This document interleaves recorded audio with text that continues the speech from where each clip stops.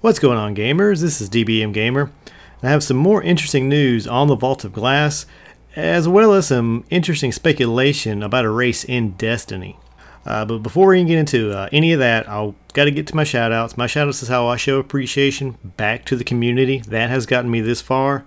And guys, I got to say, I'm getting a lot of positive comments and a lot of likes on my videos, so I can't say I appreciate it enough. But let's get to the shoutouts. I want to give a shout out to Jackie Chan. Yeah, that's his real name. I asked him.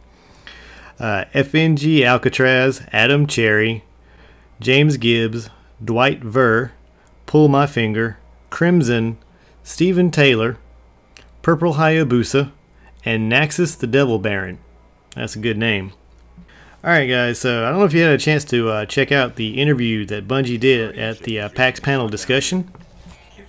But if you had a chance to check it out, at the portion of the video where they're talking about public bubbles, and Bungie seems to be all about bubbles these days if you're into that. But at any rate, they were discussing a raid bubble, and one of the panelists mentioned you could see them building something and then he corrected himself, or doing something else you have never seen before. So the fact that he kind of made that sort of slip up and sort of tried to correct himself, the whole building something thing, kind of got me curious. If they were discussing the entranceway of how to get into the Vault of Glass, Bungie also kind of touched base on that too during their weekly news update.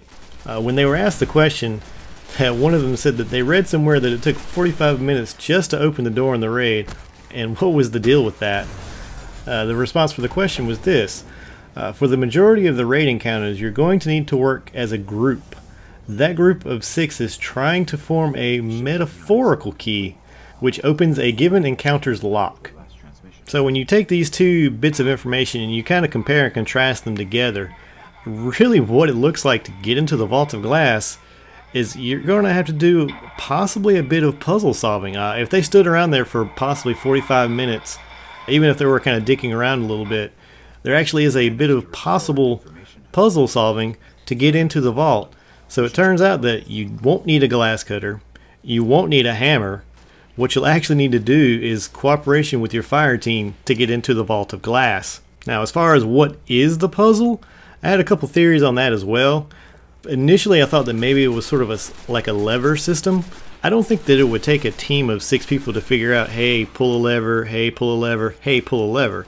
It's most likely you may have to stand in a certain spot in different possible areas, or the fact that they're mentioning possibly building something, they may mean literally building something. You may actually need to push, like changing Vex blocks around. I don't know, but it's really intriguing.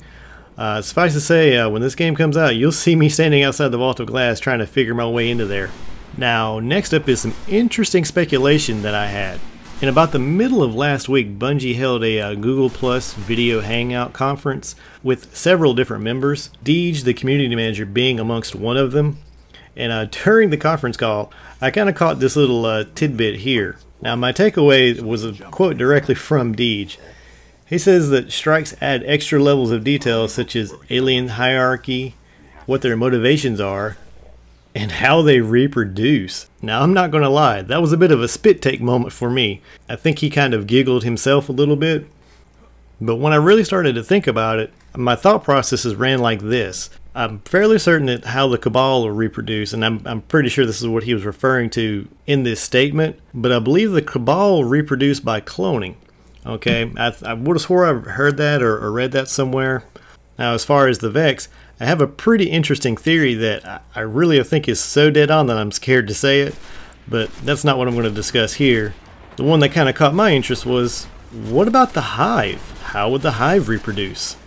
I had one of my own subscribers happen to mention a similarity between the Hive Thrall's feet and the Dreg's feet. And I thought, that's interesting. Could possibly perhaps the Thralls be reanimated Dregs? And if they are, what does it make the rest of them? Could it be possible that the Hive, which is a race that comes from the dead, and you even get a trophy referring to them once you kill 200 of them with precision headshots. Bane of the Dead. Could they possibly be other species? So I got to thinking about it, and I was like, well, how would this all link up as to what is what? Well, the notorious Hive Ogre could be a mutated Cabal. As far as the Acolyte, that could just be a simple human or awoken that's reanimated. And as far as the Knight, they possibly could be a mutated Titan. That would explain the slow movement and the armor plating on them. But the one I couldn't seem to crack were the Wizards. Basically was kind of my breakthrough that this might be actually true. Wizards draw their energy from the darkness to fire their energy shots from their hands. Turns out Warlocks draw their energy from the light of the Traveler. So if the Traveler is giving light to the Warlocks to use, the darkness may be giving the Hive energy for them to use. All this does is just solidify a theory that the Hive are the most closely related to the darkness. Think about it.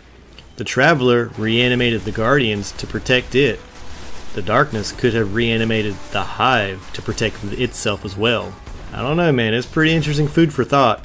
Alright, one thing I wanted to mention before I get out of here, there's this cool website called DestinyPlanetView.com.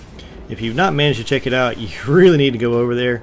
It's effectively like Google Earth, except it's Google Planetary. You can literally go anywhere within the Destiny solar system to all the different planets. I myself spent a little bit of time on Mars, and man, I gotta tell you, it just really opened my eyes to be able to just walk around on that desert planet and just see all the different sites. And if you look closely, you will see some pretty interesting tidbit to older videos of my own.